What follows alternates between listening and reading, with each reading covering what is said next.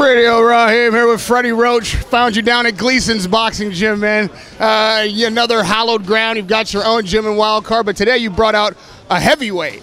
And we know that there's money to be made in the heavyweight division. Where's your fighter at right now in climbing into that big money rank? Well, he's 27-1. We tried to get in that tournament, but for some reason we weren't allowed. But that's the way politics goes right now. But we have been sparring with the guys in that tournament. Abel's been bringing his guys down, and Dennis Lebedev's been coming in the gym a couple times. But Dennis is a little bit out of shape right now.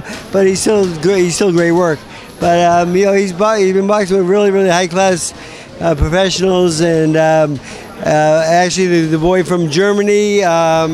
Who's alternate on that also, and Power, my fighter, who's also another alternate on that show, and he's beating those guys up every day. I see you in there still taking shots from these huge guys. Like you're doing mitt work with them, like you got lightweights in there. How are you able to continue to train guys that are this big, throwing shots that heavy, and continue to absorb that power and teach these guys really how to hit?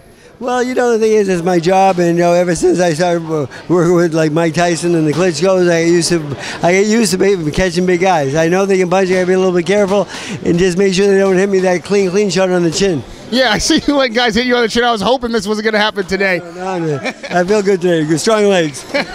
I know your guy wasn't climbing there with the likes of Joshua and Wilder. Everybody wants those paydays. Those guys seem to be on a collision course towards each other. What do you think shakes out if they actually step in the ring together? It's a great fight. Joshua is a really good fighter. He asked me if I could train him one time, and I hope that comes true someday. I think he's a great fighter, but he's in good hands.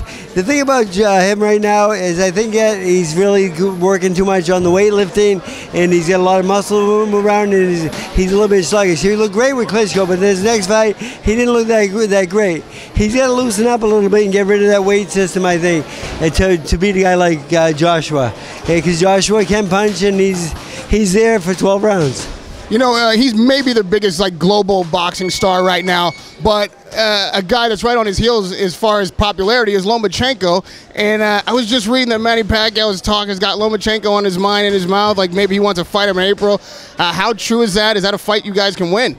I love the Lomachenko fight. I like that better, because I've been hearing so much about Terrence Crawford lately, and Terrence might be a little bit too young and a little bit too big right at this point. But the other way, I like that fight for Manny. All we need is one tune-up fight, and we'll go into that fight for no problem. What weight would you fight at?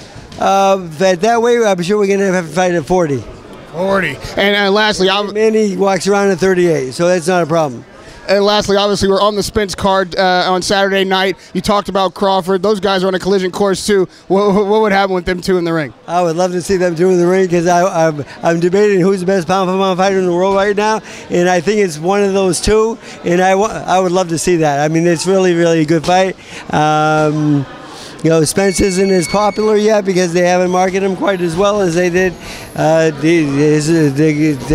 The boy from Nebraska, Crawford. Crawford's a little more popular, and one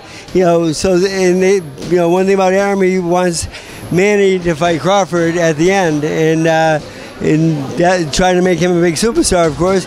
But the Errol Spence fight is one he really should be after, because that's the biggest fight out there right now. You got two really good amateurs. They had great careers as amateurs, and they're both killing all the pros out there and doing really, really well. And I expect Spence to become a star on Saturday. It's good to see you with strong legs, Freddie, out here in New York in your element. I hope we do get to see you in the corner of Joshua. That'd be awfully interesting. Radio Raheem with Freddie Roach here at Gleason's Gym in New York. I'll see you on the ring on Saturday and back home the week after.